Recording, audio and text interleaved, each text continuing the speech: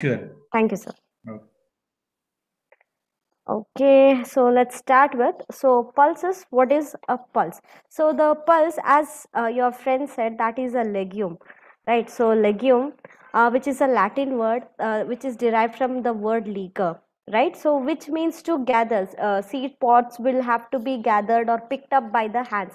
Unlike grasses, like cereals, we call the harvesting process as um, this one reaping, but in pulses we just cut it out, or we pick up the pulse pods, right?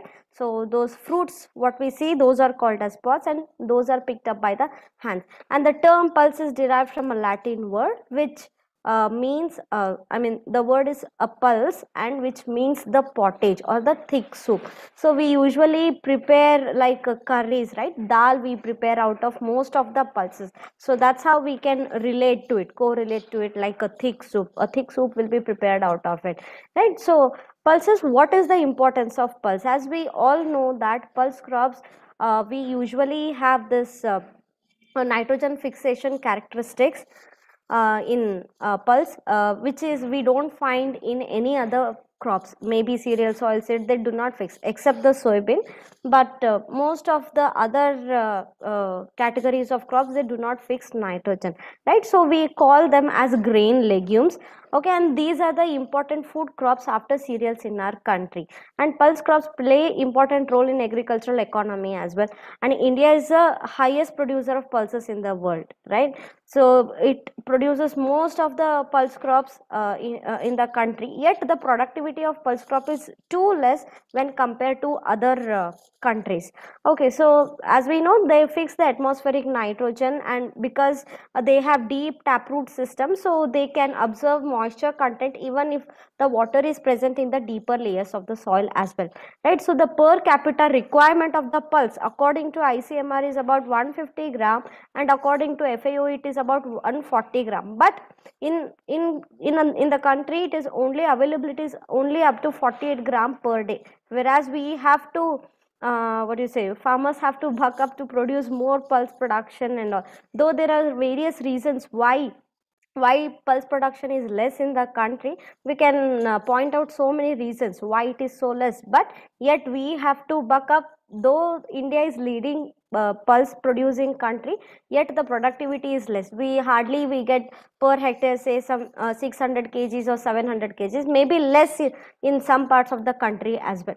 So we have to think about how to increase the pulse production in the country. Okay, so the important kharif pulses in our country is pigeon pea or the red gram, and green gram, or black gram, and cow pea, and horse gram, and moth bean. So these are six important kharif pulses we can say. And so today I'll be talking about among the kharif pulses, red gram, green gram, and black gram. So first we'll talk about the red gram. As we all know, these pulses belong to the family Leguminosae family, since they fix the atmospheric nitrogen. So the botanical name of pigeon pea or the red gram is Cajanus cajan, and it is also called as red gram, arhar, tur, gungo pea, congo pea, no IP. Why I am giving all these names? In exams these can be asked, just like what I told yesterday for millet, these can be asked sometimes. Okay, so pigeon pea, when it comes to this crop, it is next to chickpea.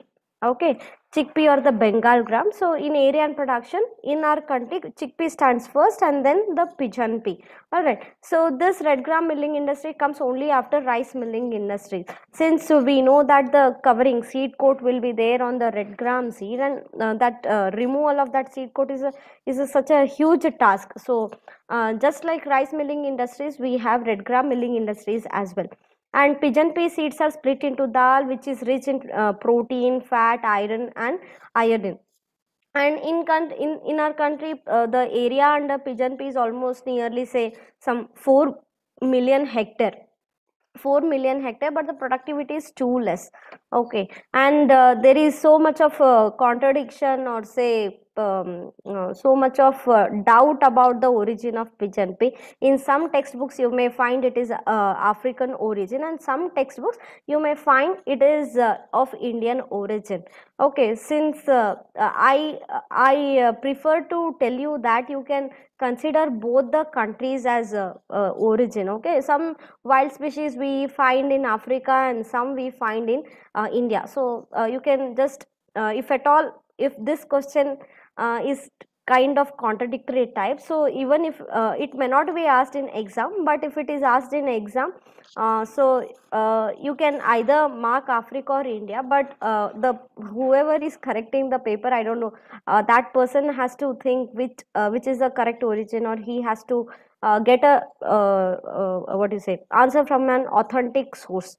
Okay, and the closest wild relative of pigeon pea is Atolasia canifolia, and it was there in cultivation about 3,500 years ago, and it was introduced in Africa about 1,000 years ago. So, if at all, if you get any text which tells about the Indian origin of pigeon pea and number of years when it was introduced, so you can just compare and you can remember those things. Okay, and distribution, it has been distributed over like 50 to 60 countries, especially Asia, Africa, America, and it is grown for grain, green manuring, for fodder, forage, and as a sole crop, intercrop, mixed crop, and in sequential cropping system. Okay, here I want to, you can just drop in the chat box. What is the difference between an intercrop and a mixed crop? You can just drop it here. Okay, so now coming to the classification, we have this Kajanas Kajan variety flavors and Kajanas Kajan variety bicolor. So these are the two types we find in this pigeon pea. So this flavors type is mainly grown in southern part of the country, and this is mainly grown in the North India. Okay, so this flavors is known as tur, and it is a short durated annual, and it has a shorter or the smaller plant, and flowers are yellow in color. Okay, and they have plain pods. We do not, if at all, if in Maharashtra also you might have seen this pigeon pea, so I need not have to explain you much here.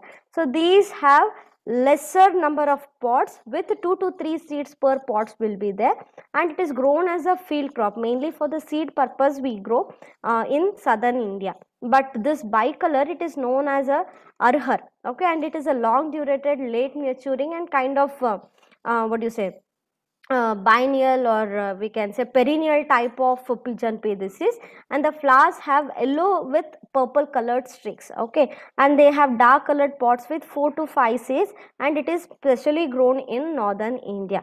So you can find the difference if at all you visit somewhere where you can see the perennial type of pigeon pea, you can compare very easily.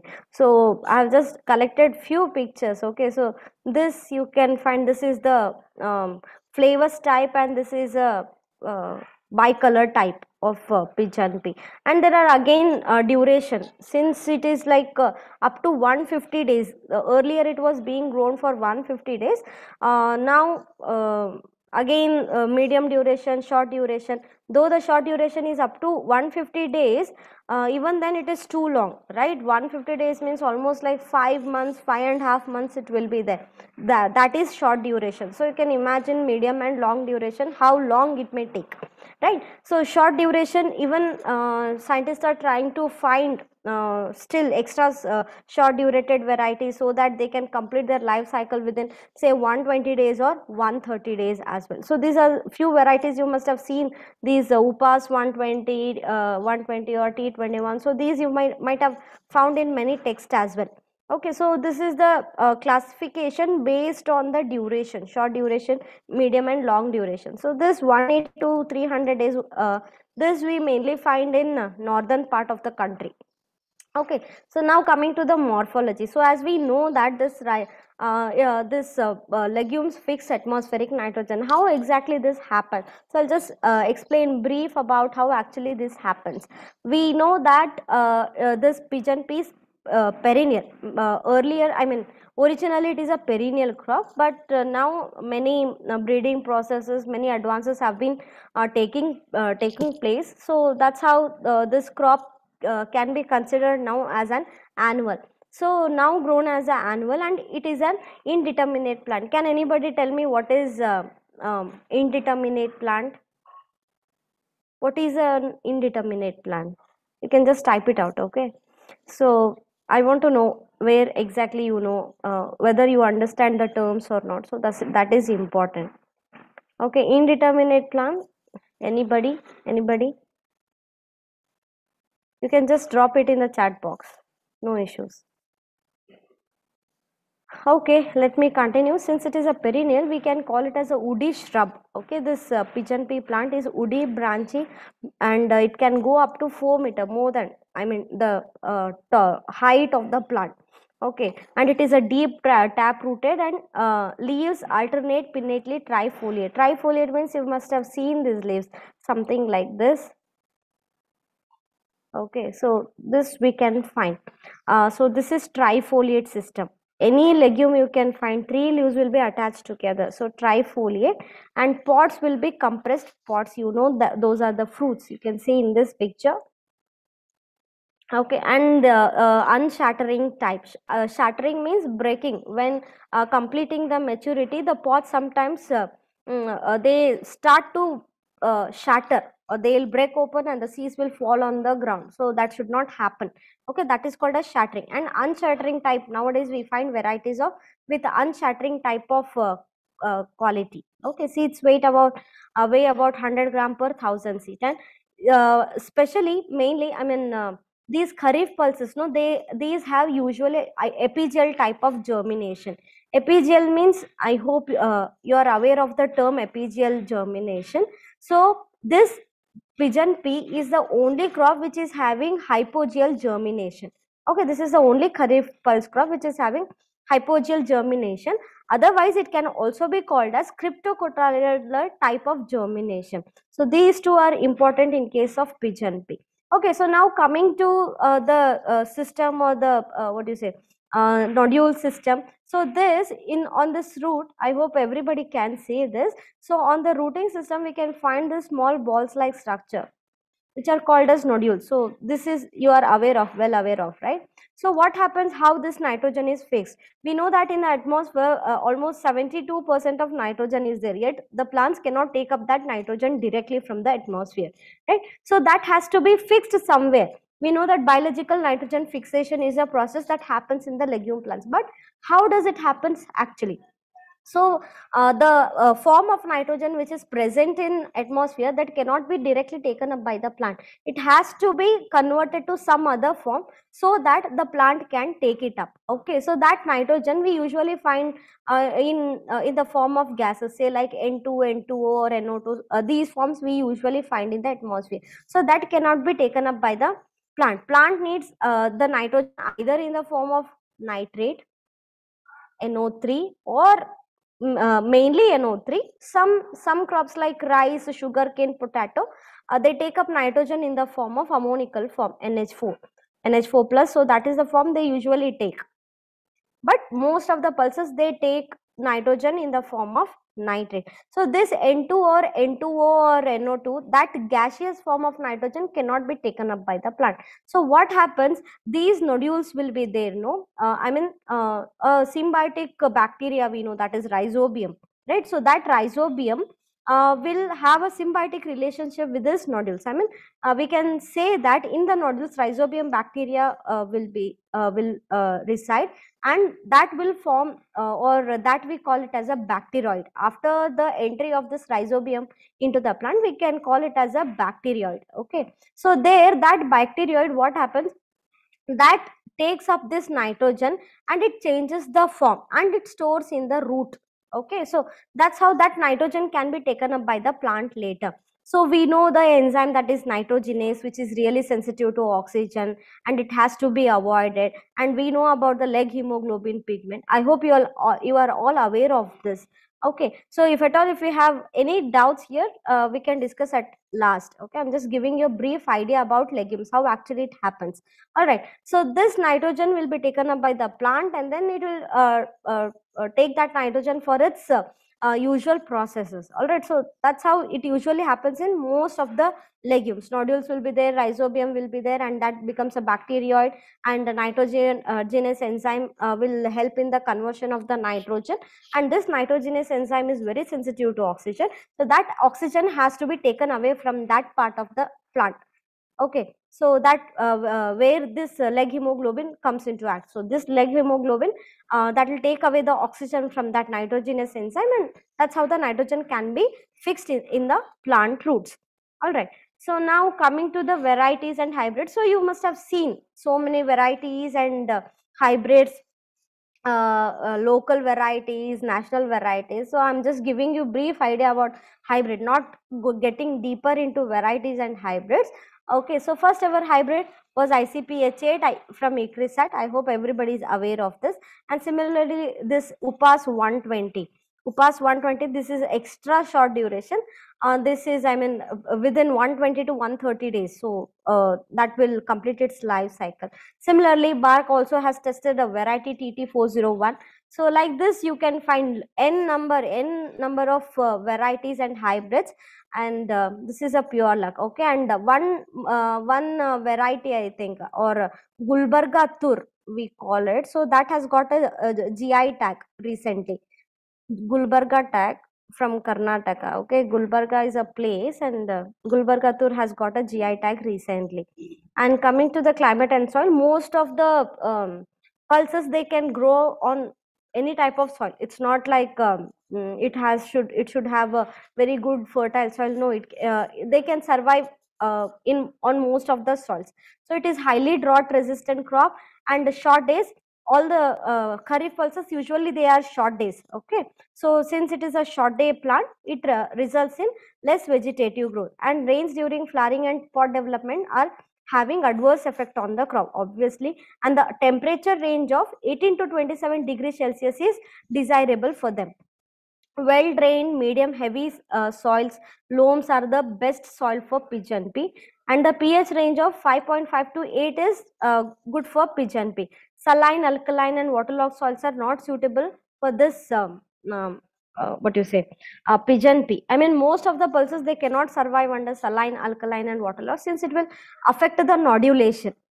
Okay, and then the seed bed preparation. So fine seed bed with a friable soil, since we know that the seeds of most of the pulses are small, right? So we have a better fine seed bed. We should avoid stones and gravels in the field. Seed rate of 12 to 15 kg for short duration, and 10 to 12 kg for medium duration, and 8 to 10 kg per hectare for long duration. If at all in a mixed stand, 50% of seed rate can be used here. So a seed rate of 2.5 to 3 kg per hectare can be used in hybrid. So spacing you can see here. For long duration, obviously we will have more spacing when compared to the short and medium duration. So guys, you did not answer for my question, like what is an indeterminate plant? So we know that the vegetative stage and the reproductive stage of a plant, right? So when a plant is growing, if it completes its vegetative cycle and then enters into the reproductive stage completely, so then we call it as a determinate. If at all the stages of, I mean, the vegetative stage and the reproductive stages are overlapping, like vegetation is also growing, also it is also fruiting. So when these go simultaneously, then we call it as an indeterminate type of plant. So most of the pulses are indeterminate in nature. And in today's varieties, what do you say, there are varieties and hybrids which are being uh, synchronized, or which have synchronous flowering, or say which have determinate type of growth we can find in today's varieties. Okay, all right. So next, optimum population of we can calculate based on the spacing. Okay, so early duration we have 333 into 10 raised to 3. Like that, you can just go through this. Okay, and coming to crop management, as I told you, for land preparation, it should be fine seed bed. It should not have any stones or gravelly or clods or the pets of the soil. It should be a fine seed bed. And when it comes to seed treatment, we will treat with the fungicide, insecticide, and then the rhizobium or PGPR also, plant growth promoting rhizobia. So that can also be used, and we can also use phosphorus solubilizing bacteria for seed treatment. So fungicide we will treat with, and then the insecticide, and sometimes we will go for these bio agents also we can use, and rhizobia culture and phosphobacteria we can use. Okay, and there is one term we find especially in pigeon pea, that is removal of the terminal portion of the plant about say 5 to 6 centimeter 50 days after sowing. So that is pinching out the terminal portion of the plant, so that that energy can be transmitted or transported to branches, lateral branches, and it gives more lateral branches and the fruits. So this process, this is very important in case of pulses especially. So it increases the number of branches and pods per plant, and also the test weight. Okay, and nutrient, since we know pulses are leguminous or the nitrogen fixing plant, so what we can do is we can reduce the nitrogen rate. So usually the basic ratio we follow for pulses is 1:2:1. So one portion of nitrogen, 2 portion of phosphorus, and 1 portion of potash can be applied. So that's how we can see here, especially in pulses we see that the nitrogen application, rate of nitrogen application will be less, half of it, okay, when compared to other crops. So here 12.5 kg nitrogen and 25 kg P2O5 and 12.5 again K2O. Similarly, in irrigated condition we change accordingly according to the places and the region we are growing that particular crop. So when we apply this nitrogen in smaller amount to leguminous crop, it just helps in initiating the nitrogen fixation. So this amount of nitrogen we call it as a starter dose. Okay, starter dose of nitrogen which we usually apply in pulses. We do not call it as a starter dose in case of cereals. We call it just for legumes or the pulses, because it just initiates the nitrogen. Once it starts in fixing the nitrogen, then we need not have to apply this nitrogen externally. Also we can we have to apply this zinc sulfate and foliar spray of 1% urea for yield improvement sometimes. Okay, and weed management, so the critical stage is about say 45 to 60 days after sowing. So since pigeon pea is having slow growth initially, initially 60 days it will be having slow growth, we have to keep the field weed free, and we know the spacing of weed, this red gram, it is too much, right? So we can go for a intercrop as well, the crop which can finish within 60 days. So there also we can go for intercrop, or two hand weeding, one at 25 to 30 days after sowing, one at the second quarter, or say this 45 to 60 days after sowing we can go through, and 2 to 3 intercultivation. And you remember for most of the pulses we apply pendimethalin as a pre-emergent. Okay, pre-emergent we apply, and this is also called as God gifted herbicide, pendimethalin, since it can be used for more than 60 crops. Okay, so that's why this is a pendimethalin is known as God gifted herbicide, and there should be enough moisture and avoid clots during the spray, and early post emergent application of imidazolpine can be done. And harvesting, so this entire, the plant can be cut entirely, right, when 80% of the pods mature. Since it is an indeterminate plant, it is very difficult to expect the maturity of the plant. So when we see most of the plants have matured, or 80% of the pods have matured, then we can cut out the pods there. So heap for 2 to 3 days, and then drying, and then processing, and then seeds are consumed in the form of split cotyledons are known as dal. So dehulling process, or the removing of the upper cover of that seed, so it is done in 2 steps. One is loosening the husk from the cotyledon. You must have seen brown color we usually find on the red gram, so that is really difficult to easily remove that seed coat, right, or the husk. So that has to be loosened first, and then split them using a roller machine or stone chucky. So that is how the red gram will be processed. Otherwise, if we are going for a direct crop, then that is the cultivation. If we are using red gram for a transplanting, we usually select long durated type of red gram varieties for transplanting. So transplantation will be done in the month of August.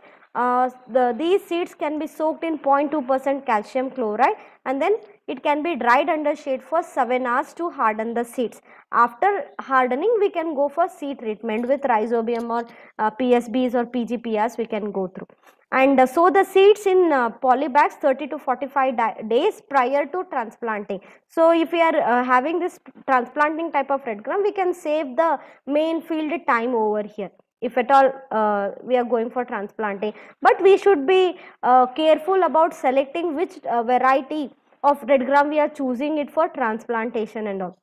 So that's how. And in the country, in recent data what I saw, in 2021 Rajasthan is leading in area and production of red gram, and then the MP, but the productivity of red gram is more in Punjab, around 800 kgs, whereas in all other states we find very less productivity.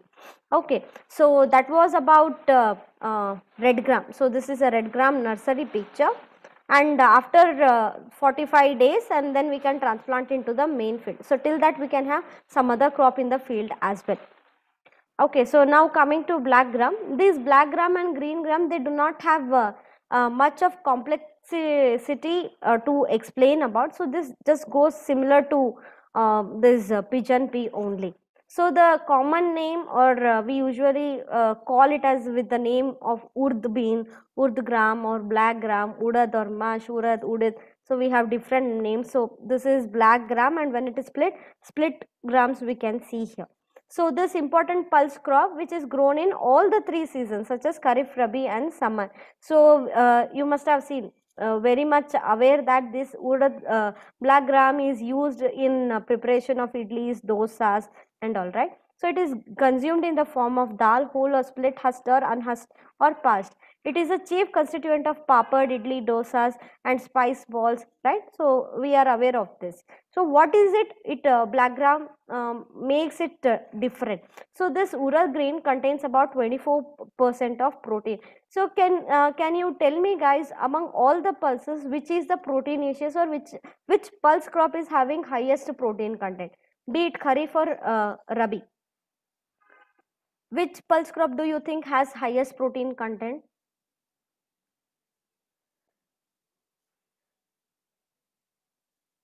Anyone?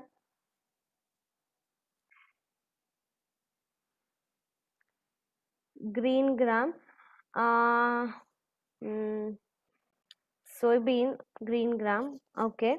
Any other answers you have? Any other answers? Pea, black gram. Okay, so it is lentil. Lentil is having highest amount of protein when compared to all other. Okay, and this black gram is a richest source of phosphoric acid among all the pulses. So 5 to 6% richer than other crops. So when grinded with water, it attains somewhat mucilaginous pasty character on account of phosphoric acid. So when we go for preparation of this idli batter or dosa batter, you may find when we just grind this um, soaked black gram, we will find very sticky kind of thing, right. So that is because of the phosphoric acid, and it is used as a nutritive fodder, especially for milch cattle and as a green manuring crop. So being deep rooted, it helps in binding the soil particles and also helps in soil erosion. Okay, it fixes atmospheric nitrogen to the soil through symbiosis and improves the fertility. So this is common for every pulse crop. And origin, so black green is a native of India. Progenitor is Phaseolus sublobatans, and the distribution, it has been distributed over Asia and African continent, and countries like India, Bangladesh, Pakistan, Myanmar, so Ceylon. So these are the countries which are mainly focusing on this black gram production. So now coming to the classification of black gram, which is Vigna mungo, or sometimes you may find Phaseolus mungo as well. So this Vigna mungo, again there are 2 types of types here. One is Vigna Mungo variety Niger and Vigna Mungo variety Viridis. So this Niger is actually early maturing, and they have large seeds, large and black colored seeds will be there. In case of Viridis, these have longer maturity and small seeds are small and green in color. Okay, and coming to the climatic and soil requirement, it is just like pigeon pea only. It can be grown on variety soils, but can be ranged from sandy soil to heavy soils. And most ideal soil is well drained loam with pH 4.7 to 7.5, and it cannot be grown on alkaline and saline soil since it will affect the nodulation.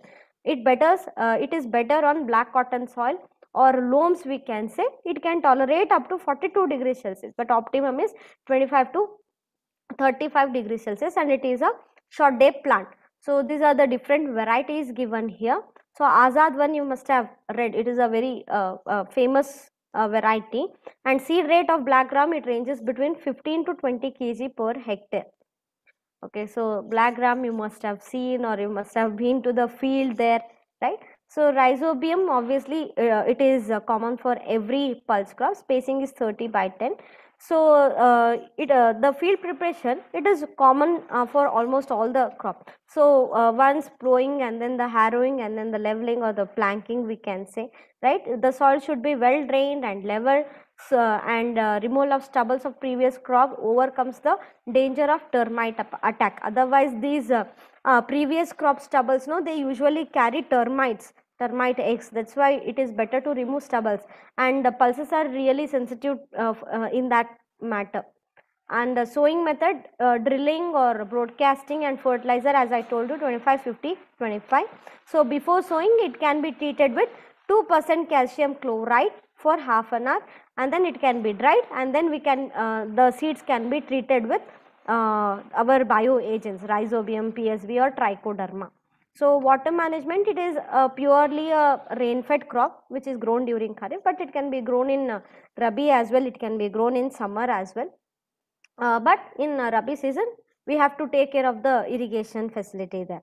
So excess moisture at any stage, it affects the crop, and the critical period in this crop is flowering to pod development. So most of the pulses, these are very important stages, critical stages, be it for weed management or be it for water management.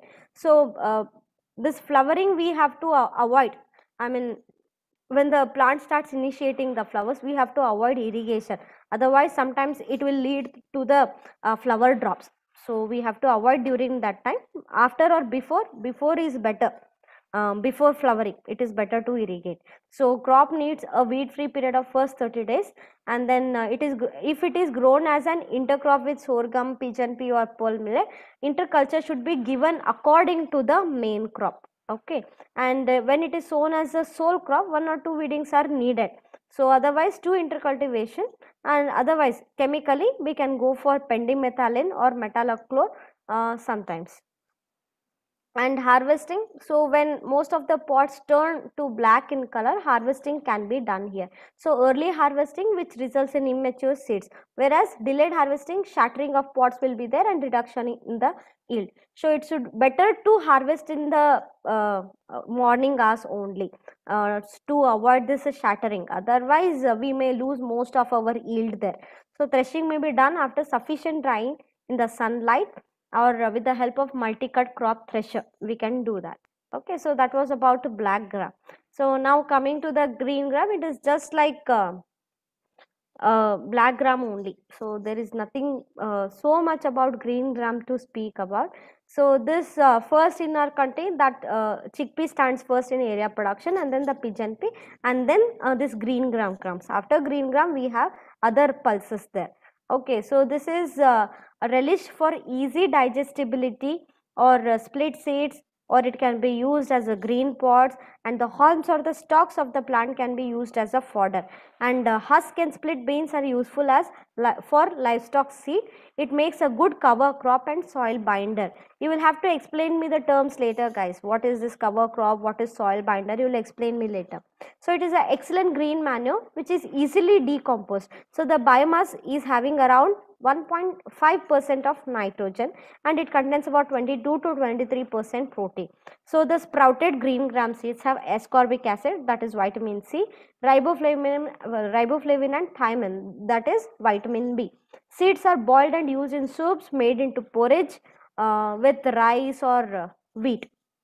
So this is a semi-erect herbaceous annual legume crop. Again, it is having trifoliate, and we usually find on the pulse crop small hair-like structures will be there. Chickpea or green gram, black gram. So those are called as trichomes. Okay, so these trichomes are less in number when compared to the black gram in case of green gram. And pubescent pods. Pubescent means again they'll have small hair-like structures on the pod.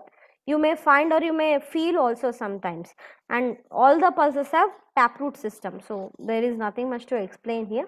And origin is about India, and it is distributed over many countries. And soil well drained sandy to loam soil, 6.5 to 7.5, neutral pH, temperature 25 to 35, and rainfall about 600 to 800 mm. And it is a photosensitive short day plant, and it cannot tolerate waterlogging, yet it is the hardiest crop of all the pulses. It can survive, but waterlogging it cannot survive. Varieties: first variety released in India, T1 in 1948. So latest short duration variety CO or GJ8, duration 55 to 60 days, and number of pods 25 to 30 per plant, and yield up to 900 kg per hectare. Okay, so field preparation, just like any other pulse crop, we better to have a fine till, and it forms channels and beds we can have. So amendments for soil surface crusting. So to tide over that crusting, we can apply lime at the rate of 2 ton per hectare along with FIM, or sometimes coir pith also we can add. And seed rate, if it is a pure crop, about 20 kg per hectare. If it is a mixed crop, 8 to 10 kg per hectare we can apply. And fertilizer application, again in the same ratio, like 1:2, 1:2:1. And sometimes if the soil is deficient in sulfur or zinc, we can go for application of sulfur or the zinc accordingly. And irrigation immediately after sowing, and then the life saving irrigation, and then we can have, depending on the climatic conditions, we can give water to the plant. Apply potassium chloride at 0.5% as foliar spray during vegetative stage if there is any moisture stress. As we know, potassium is meant to help the plant to cope up with the drought or the stress, any other stress, disease stress as well. So we can apply this case here in case if there is moisture stress. And critical stages, flowering and pod formation, just like any other pulse. And pre-emergent pendimethalin, post-emergent we can go for quizalophop ethyl or imidazopyr depending on the crop. Okay, and spraying of this DAP or NAA or salicylic acid. So this can be done, NAA can be sprayed at the rate of 40 mg per liter, and the salicylic acid 100 mg per liter, once at pre-flowering and another at 15 days thereafter. This will improve the flowering and also the pod development. So that's why it is go for spraying there. And harvesting, so hand picking is done, or if it is a summer crop, whole crop is harvested and threshed by animal drawn or tractor. So in villages also we may find this pigeon pea or chickpea, they will be led on the roads to thresh by the vehicle, and that will separate the seed coat from the seed, and that later that seed can be stored. So you must have been across this, I hope. Okay, so these three were the kharif crops, and now coming to rabi pulses. So we have this chickpea, lentil, pea, lathyrus and French bean. These we consider as a rabi pulse crop. So among these we will be discussing about only two pulse crop, chickpea and lentil. Okay, so I have just pictures here. So chickpea, everybody is aware of this, and lentil, especially in northern India, we have this masoor dal, right? So masoor dal curry is very famous in northern part of the country. And the pea and the lathyrus and this French bean. So beans or the vegetable bean also we can call this, yet we can store it. I mean, if the seeds are dried and stored, then we call it as a French bean. Okay, so first we'll talk about the chickpea or the Bengal gram. Alright, so chickpea, the botanical name is Cicer aeratinum. So this word Cicer is derived from Greek word kairos, which means a well-known family Caesaru. Okay, and Ariadinum is a Latin word which means ram's head shape. So this is a ram or the male, what do you say, male goat, sorry, male sheep, that is ram. So ram's head you can see here on, if you are well aware of this Kabuli chickpea, which is bolder in nature, which is mainly famous for this chole bhature, right? So out of Kabuli chickpea only they prepare that chole. So that Kabuli chickpea, no, that the shape seems to be like a ram's head, so that's why the word has been derived like that. So it is also called as a gram or chena, right? It is cultivated in India from a longer period. So but it is originated from Southwest Asia or Eastern Mediterranean.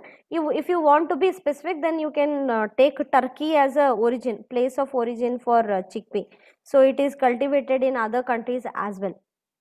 Importance, it is predominantly consumed as dal of preparing variety of snacks, sweets and condiments. So everybody is aware of the sweets we prepare out of this flour made out of chickpea, right? Fresh gram serves as a vegetable and it can be eaten raw, and busa used for cattle feed. Husk and split beans can also be fed to the livestock.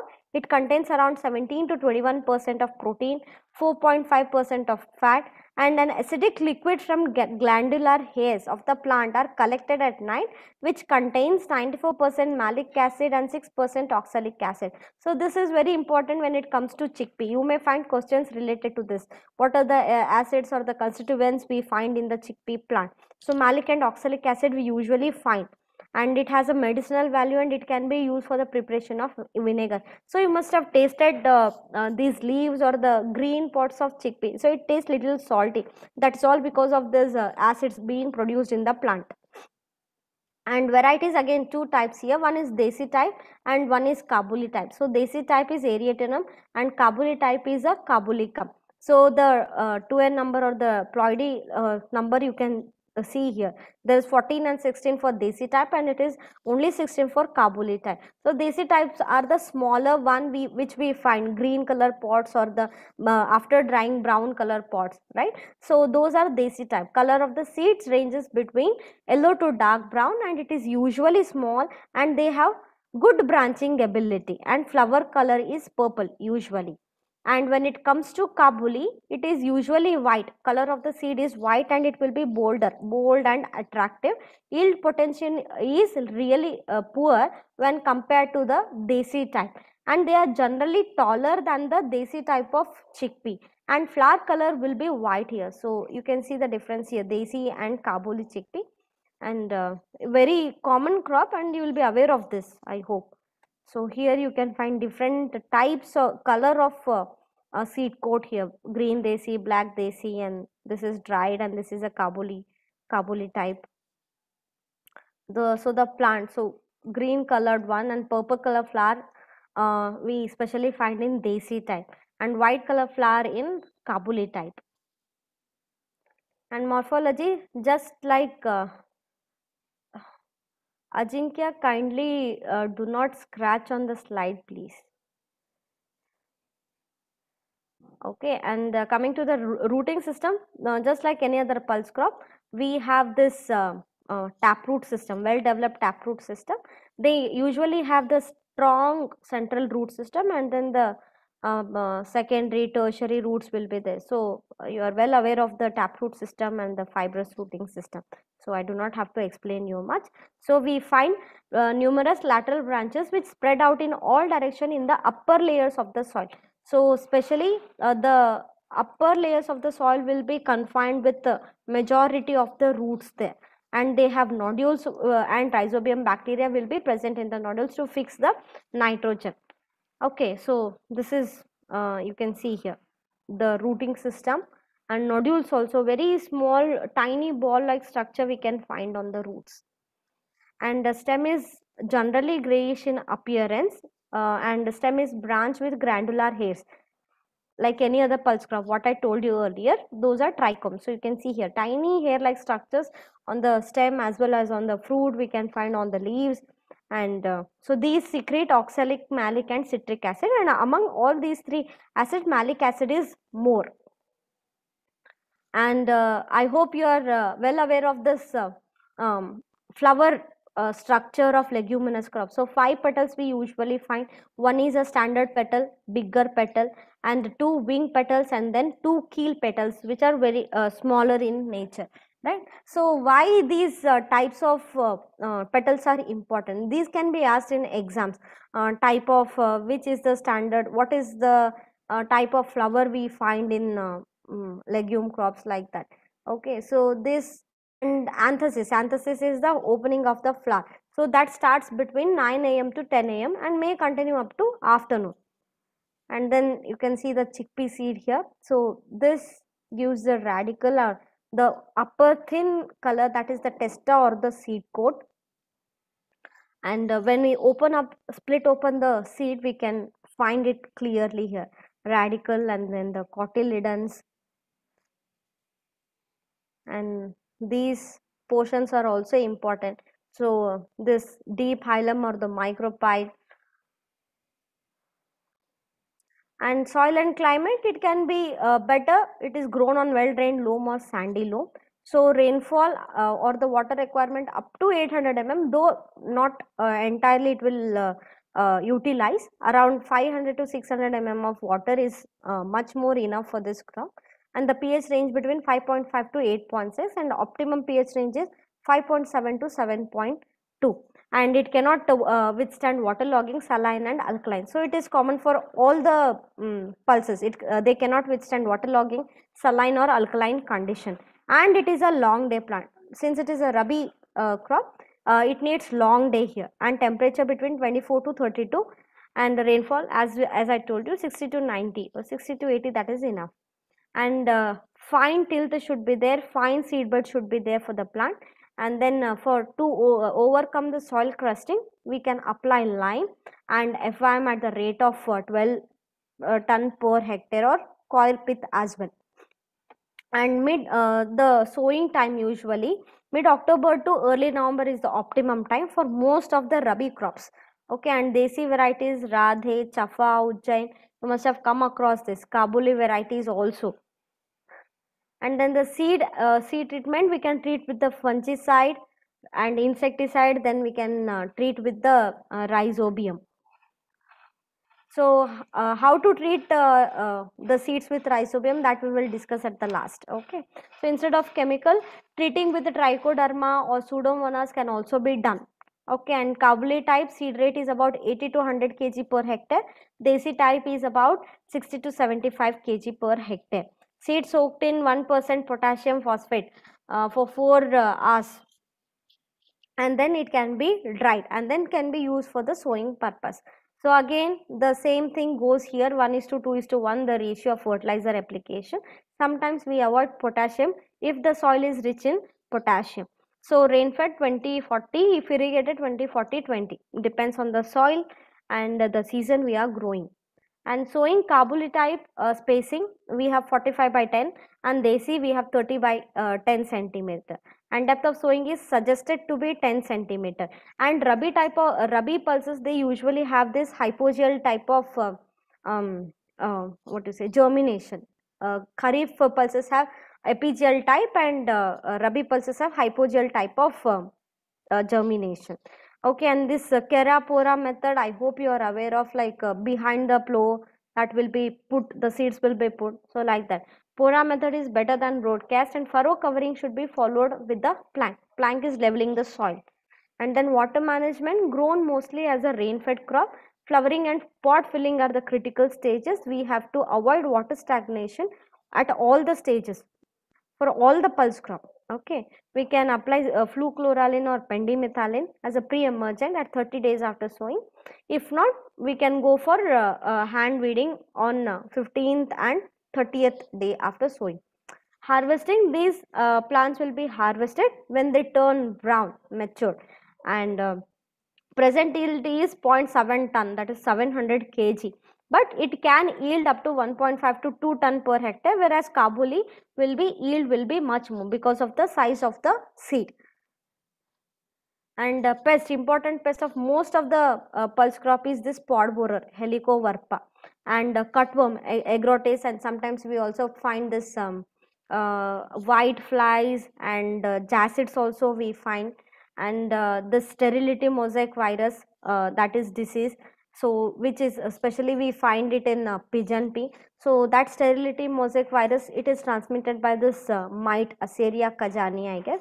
So like that, specific or the important diseases or the pests you can go through, not that you have to memorize all the pest and disease of each and every crop. You can just remember the important pest and disease of most of the crop. And wilt is very common in pulse crop, and this Ascochyta blight, it is most common in chickpea, Ascochyta crop, sorry, blight, and the gray mold also we can find. Okay, this is just repeated. Okay, sorry. And then the last crop of today's discussion is a lentil, which is a lens esculent or lens culinaris. Okay, so Eastern Mediterranean region is a place of origin here, and it is one of the oldest and most nutritious pulse crop, and it has the potential to cover the risk of rain-fed farming, and it also used as a cover crop to check the soil erosion. It will be a deep orange or a orange yellow color, the split seeds, and it contains protein about 25%, whereas rest all other pulses, they contain protein between they range between 21 to 23%. Okay, and it is known as malka masoor or masoor dal, and it is distributed especially in Asia, but also grown in other continents as well. And in India, it is mostly grown in the central and eastern part of India, MP, UP, Bihar, West Bengal. So that is the major lentil growing area. And again, coming to the classification, we have two types here: small seeded and bold seeded. Small seeded, those are called as microspermae or masuri. Bold seeded are called as macrospermae or malka masuri. So these small seeded have small rounded seed, and these will be yellow or orange in color, and testa color will be pale yellow to black, especially grown in India, Nepal and Bangladesh, and the seed rate is 40 to 45 kg per hectare. Seed weight is about 1.5 to 2.5 gram per 100 seeds. And this bold seeded or the malka masoor, these are usually larger in size. They have yellow cotyledon, pale green testa will be there, grown in other countries, and the seed rate ranges between 55 to 60 kg per hectare, and seed weight you can see 3 gram per 100 seeds. So this you can see. So the first, this and this picture tells about the microspermae, and this is about the macrospermae. And the plant, if you had ever been or ever seen the lentil plant here. Okay, it is specially grown in the cold climate, and it is not affected by rain at any stages, and it is a very hardy plant. It can sustain waterlogging as well.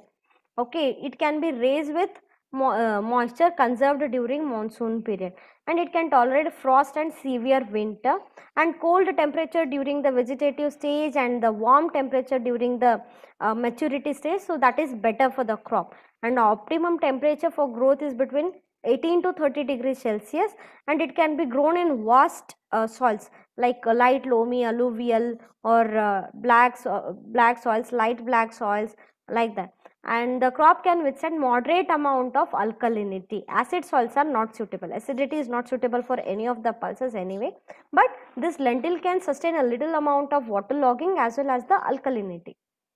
And soil should be made friable, proper moisture in soil for proper germination should be there. So this relay cropping is famous, especially followed in northeastern parts of the country. So after rice they will go for this lentil. What happens is relay, just like this relay race you must have seen. So just before harvesting the rice crop of kharif season, they will go for broadcasting of the lentil crop in the standing crop of the rice only. So that is a relay cropping, and that is mainly followed in MP, Bihar, UP. So that and northeastern part of the country we usually find this relay cropping. Okay, and seed rate, if it is normally sown 30 to 40 kg, if late sown 50 to 60 kg, and spacing followed is 30 by 5 centimeter. So again the same thing, like a fungicide we can treat it with, and insecticides, and then the microbial inoculation also we can treat with. And time of sowing, especially second fortnight of October. If it is delayed, then the yield reduction will be there. So yield reduction can be reduced by closer spacing, higher seed rate, right? If it is delayed, there is a delay in sowing, what we can do is we can increase the seed rate and closer spacing. Since the plant will not have to complete most of its vegetative cycle, we can reduce that, reduce the spacing, and then we can have higher seed rate here. And method of sowing, line sowing is done usually, so 30 centimeter between the rows. Broadcasting, usually this crop is sown as a relay crop only, so just like rice fallows we can do that broadcasting. And late sown condition, the spacing will be reduced and depth of sowing is about 2 to 3 centimeter. And water management, 1 to 2 irrigations we can provide, and the first irrigation to be given at 40 days after sowing, and second irrigation at flowering or pod formation we can give. So nutrient management, just like any other crop, 1:2:1. So whenever we cultivate after rice, we have to apply 0.5% of zinc sulfate. Since these cereals are exhaustive crop, they take up most of the macro and micronutrient as well. So we have to think about the micronutrients also whenever we are going for pulse crop after cereal crops there. And weed management, either we can go for fluchloralin or pendimethalin or hand weeding. And harvesting it, pods when they turn brown, then we can harvest the crop. So yield is about 1.8 to 2 ton per hectare, but practically we do not get this much of yield in the lentil crop. So that was all about my lecture. So there was since all were the crops, so there was nothing much to explain, since I explained most of the concepts in the pulse crop. So it's open for discussion, guys. Still I have time, so we can have a proper discussion now. Okay. I will permit it to participants. If you have any query or question, you can ask directly to the ma'am.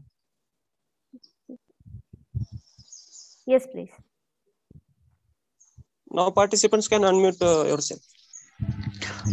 In case of chickpea, nipping means, ma'am, please tell me nipping. Nipping Yes. means pinching the top portion. Okay. Yes. So that is nipping. So that what happens is, we know that oxygen will be there, so that usually helps in the growing or the increasing the length of the plant. So if it goes on the increasing the length, there won't be branching. So to avoid that length, we will pinch out the tip of the plant, so that energy which is supposed to increase the height of the plant, that can be transmitted, or we can say that can be diverted to the branches, lateral branches, and that will help in the fruiting also. So that is nipping. That is usually done between in chickpea between 40 to 45 days. So that is that will be done. Yes. Thank you, ma'am. Okay. Any other question, guys? Excuse me, madam. Yes. Ma'am, I have a doubt regarding intercropping. Yes. Ma'am, if we go for intercropping with cereals with pulses, ma'am. Yes. In that case, how can we recommend fertilizers for both cereals and I recommend fertilizers? Okay. See, when we go for intercropping of cereals with pulses, I mean, if cereal is the main crop and pulse is an intercrop, what happens? We usually apply more fertilizer to the cereal crop, and that much of fertilizer is not really necessary for the pulse crop, right? So what happens is, we apply fertilizer basis on the both the crops, looking at the both the crops whether required or not. So first, the main crop, that is cereal. Say for example, if we are taking up any cereal crop like maize, if at all if I am taking, so what I will do is, I will apply basal nitrogen application for maize crop, and then I will go for intercropping of say black gram or green gram if I am taking. And the nitrogen which is already applied for the maize crop, so that nitrogen can act as a booster dose, or you can say starter dose for the for nitrogen initiation, and then we can go for application. And see, whenever we go for intercropping, we have to remember that the flowering period or the critical stages of the main crop, base crop and then intercrop, they should vary. If at all, say for example, as I told you, maize and green gram, maize crop is having a critical period between say 45 to 60 days, whereas this green gram or the black gram, that will have a critical period between 30 to 40 days. So when these two crops are having different time period or different time phases at for the critical stages, then the application of fertilizers become much more easy. So as a basal dose, we can go according to the main crop. After applying the basal dose, we can think of an intercrop, or we can apply fertilizer according to the requirement of an intercrop. Is it clear, Lokesh? Yes, ma'am. Thank you, ma'am. Okay. Any other question, guys? Okay, you want me to explain determinate and indeterminate? Yes, Sachin. Ma'am, relay cropping use mainly crop. Sorry, come again. Relay cropping use in which crop? Relay cropping, see, usually in northeastern part, what they do is they usually go for this rice. After rice, they will go for either lentil or lethyrus. Lethyrus is also one of the rabi crop. Okay, so relay cropping, as I told you, before harvesting of the rice crop, say some 10 days before harvesting or 15 days before harvesting of the rice crop, we will take up this lentil sowing in standing crop of the rice only. So like that, we can go for relay cropping, just like that. I mean, without emptying the land, we can go for that cropping, especially done in rice and pulses like lentil and lethyrus. Thank you, ma'am. Okay, nutrient management in mixed cropping, that becomes really problematic. Okay, let me give you first. Tell me what is the difference between an intercrop and an mixed crop? Somebody had dropped earlier, so there is what was it? Jyoti, please explain mixed cropping and intercropping. Can you just differentiate between an intercropping system and a mixed cropping system? Unmute yourself and you can talk. Whatever you understand. Yes. You can tell. Don't hesitate. Whatever you know, you can tell. Okay, let me tell you. See, intercropping means we will have definite row patterns. As I gave you an example of maize and green gram. Maize and green gram, we cannot mix it and broadcast it, right? So maize will have definite rows, and in between maize we will have green gram. Like proper rows will be there, but in case of mixed cropping, it will not be there. That will have no row pattern, and the seeds of two crops will be mixed and they will be randomly broadcasted, right? So in that case, that nutrient management becomes really difficult task. If at all two pulses you are mixing and broadcasting, then the nutrient management can be taken care well of. But if a cereal and a pulse, or say if a fodder and a pulse, so all seed and a pulse, if you are mixing like that, then it becomes really difficult. We cannot harvest a proper yield in that case. So mixed cropping is not really recommended. Only in case if the land is not good, not fertile, not well enough, then we usually recommend this mixed cropping. Or if at all, if the crops of same families we have, then we go for that. Otherwise, we may also go for mixed cropping in case if there is any crop failure. In such cases only we recommend mixed cropping. Otherwise, mixed cropping is not recommended regularly. We cannot harvest a good yield in mixed cropping. We cannot apply proper nutrients. We cannot take care of weeds properly. So that becomes a problem. So mixed cropping, it's difficult. We cannot take care like that. How can we apply a single fertilizer? I mean, fertilizer to a single plant. It's very difficult in case of larger area. Anoxia means it is non-availability of oxygen. Anoxia.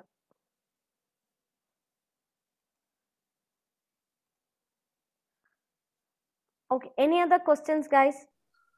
Somebody want information about determinate, indeterminate plant again.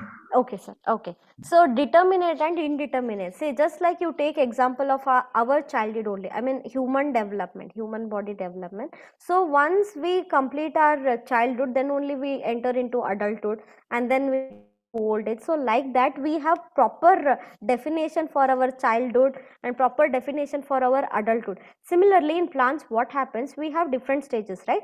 Vegetative stage we have, reproductive stage we have.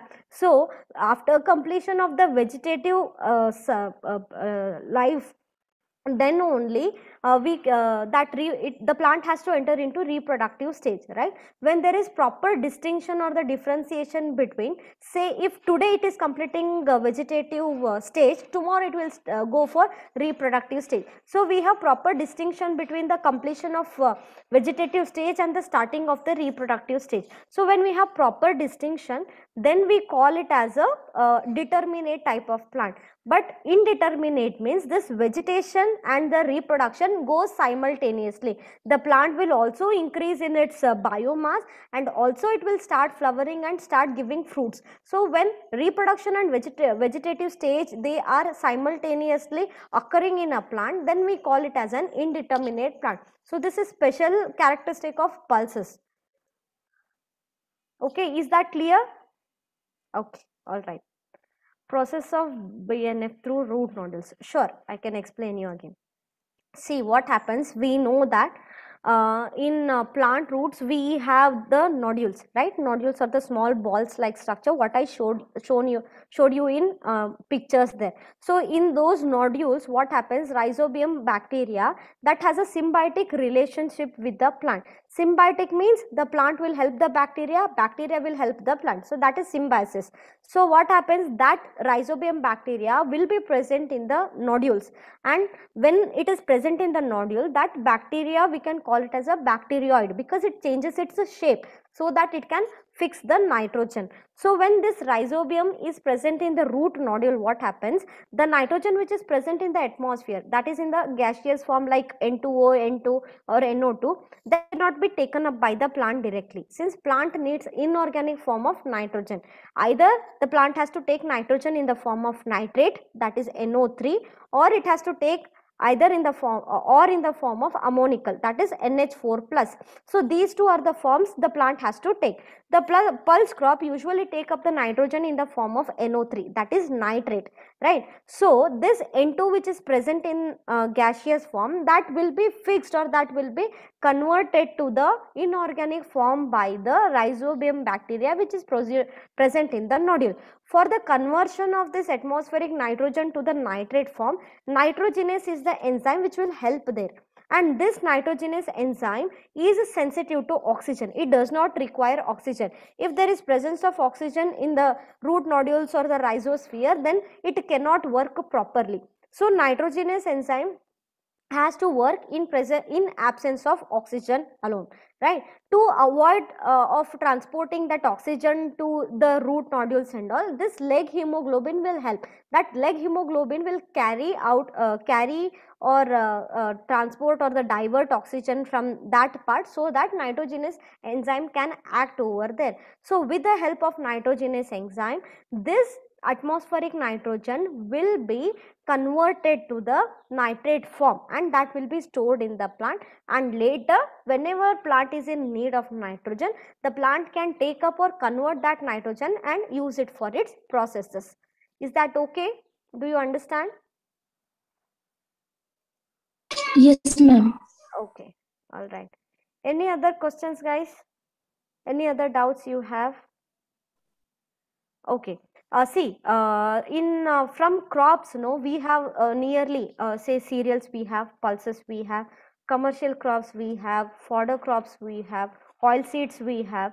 So many, nearly around 50 crops, 50 plus crops we have to study for exam if we are concentrating on the exam. Be it like JRF, SRF or whatever. For SRF people, whoever is preparing for SRF, let me tell you, you have to go for applied type of questions from these parts. You will not get questions say like what is the seed rate of this, or what is the climatic condition related to. No, you won't get such type of questions. You will get maybe yield calculation from this part, or you may get some applied type of questions, or maybe science behind a particular process from these plants. Okay, just like what I told you about BNF.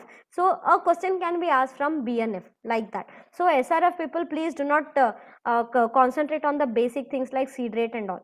But for the JRF students, who are those who are preparing, you will have to concentrate on each and every aspect, say it origin or the family or the ploidy level of the crop, or you may also expect seed rate, or you may also expect some apply type of question, just like SRF. We may some concept can be given, and in which crop we may find this. So like that also we can expect questions, since the pattern has been changed. So you have to concentrate much on the application part as well. Any other questions? Any other doubts you have?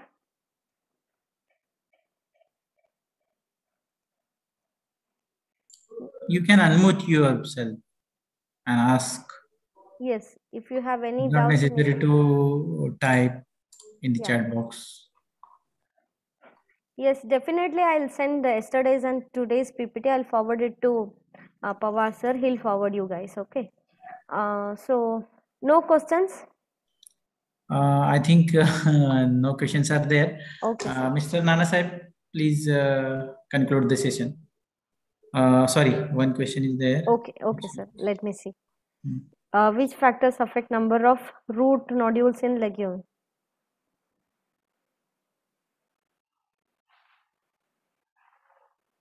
Gram has higher number of root nodules. Same field. See, what happens sometimes, these climatic factors or the soil factors also, and sometimes the plant nature also it affects. It's not that we will find 100 nodules in soybean, so that's how I will find the same number of nodules on the black gram as well. It is not like that. It depends on the nature of the plant also. Even if it is grown in the same field, there will be variation in the soil condition from one part of the field to another part of the field. Maybe that can be the reason, or maybe because of the climatic condition also. pH of the soil matters, and rain or the water or temperature. So there are various factors that will affect root nodules.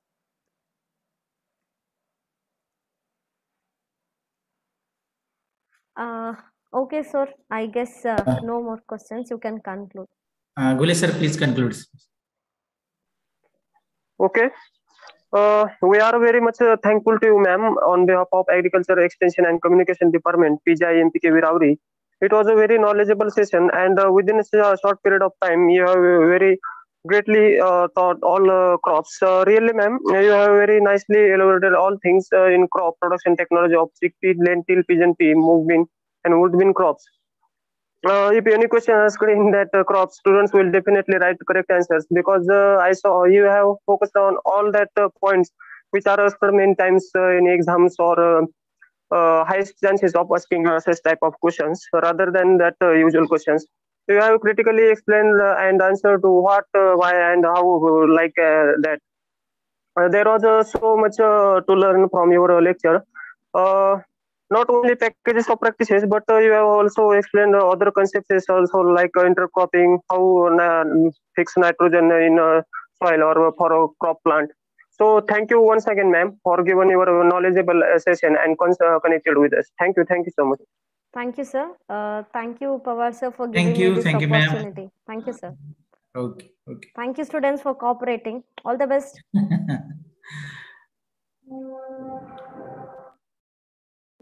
Thank you, ma'am. You can leave, ma'am. No issue. Okay, sir. Thank you. So, in the afternoon session, due to some important work, the speaker will not available. That session we will continue in the Saturday morning. This is one announcement to all the participants. Thank you. Thank you, sir.